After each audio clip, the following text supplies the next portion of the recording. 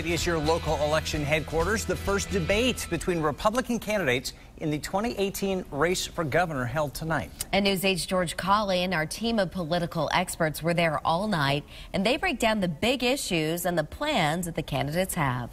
And the first sort of large-scale Republican governor's debate took place here today in Windsor High School. And in many ways, with Tom Dudchik, Liz Kurantowicz, CT Capitol Report, Sunday mornings, 10 o'clock. What may be the biggest story of the night here is maybe who wasn't talked about.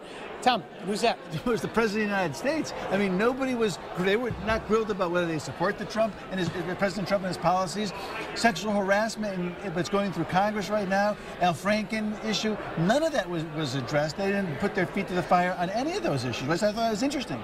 Yeah, I mean, I agree on those two items, which tend to be a little bit more federal, but I think politically, in terms of the environment, it's certainly something a lot of folks talk about.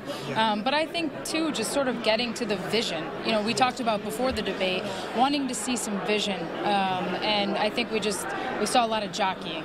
One thing that we didn't hear was a lot of knocking of Dan Malloy. Right? I mean, that we had talked about that. Will they have a vision? Will they just make this an anti-Malloy election? So far, they really, for the most part, kept it to the issues that were talked about, but it really wasn't an anti-Malloy night. Yeah, no, Malloy barely came up, which was refreshing for me, because I think one of the things I've been hoping for is that our candidates will realize that not being Dan Malloy is not just good enough. But I think the interesting point is, as we go forward, I was personally looking for a standout candidate. I was looking for someone to grab the reins of this race here in December as we head into 18 and say, I'm the guy or I'm the woman to beat.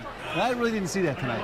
Yeah, I agree with that. I think there's still, you got some new candidates, first-time candidates, some candidates who are new to the statewide stage, and some that aren't. You know, you've got some candidates that have done this a couple of times at the statewide level or congressional level, and I think they're going to have to kick the tires a little bit more. You keep tuning in. CT Capitol Report Sunday morning. They're going to have a lot more in this debate too. For now, from Windsor, I'm George Colli, Liz Kurantowicz, Tom Dudchik. Back to you.